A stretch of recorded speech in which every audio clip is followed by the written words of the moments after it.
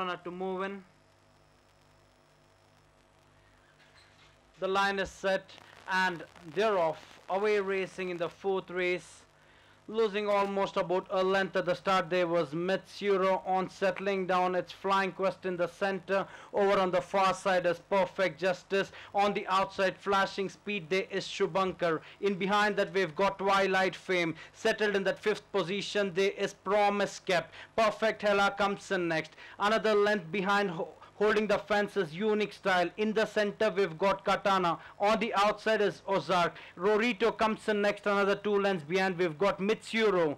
With about final 750 meters more to travel, it's Shubhankar close to about a length in front of Twilight Fame. In behind that we've got Flying Quest. Perfect Justice comes in next. Unique Style has improved to be there well up with the front runners. Promise Kept is traveling 3 deep. Perfect Hellas traveling 4 deep. Katana's holding the running rail. Ozark comes in next. In behind that we've got Rorito. On the outside there is Mitsuro. With about final 350 meters more to travel, it's Perfect Justice in the center. Over on the far side there is Flying Quest. On the outside coming up with a good run, there is Promise Kept. With about final 200 meters more to travel, it's Promise Kept on the outside. In the center there is Perfect Justice. In behind that there is Flying Quest. With about final 50 meters to travel, Promise Kept is clear. Close to about 3 lengths in front of. Tight for minus between Flying Quest and Perfect Justice. I'll leave it to the judges. In behind that there was Ozark.